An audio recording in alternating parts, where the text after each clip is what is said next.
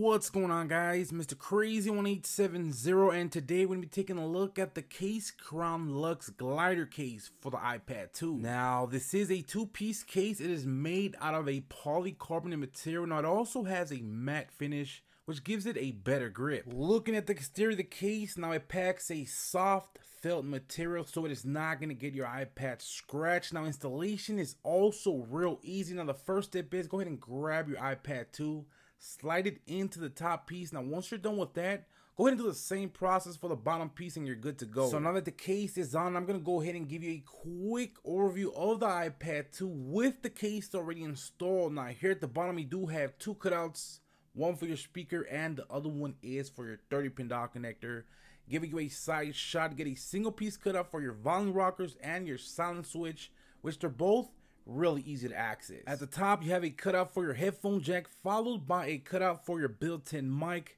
You also have your sleep and wake button, which is also very easy to access. Looking at the layout table design, you get a pretty small lip going around the screen. Now, if I flip the iPad around, you have a cutout for your camera, which also worked well. Now, here at the bottom, you also have a CaseCrown's logo. The case feels really comfortable holding the iPad 2 in your hands. Now, it does not add too much weight or bulk to the iPad. You also have easy access to all of your ports. I also found it to be easy to remove and install the case. Now, there is one thing to note. Now, the case will not work with a full body shield because the case does give the iPad a really snug fit. Now, this case will set you back at about 23 bucks.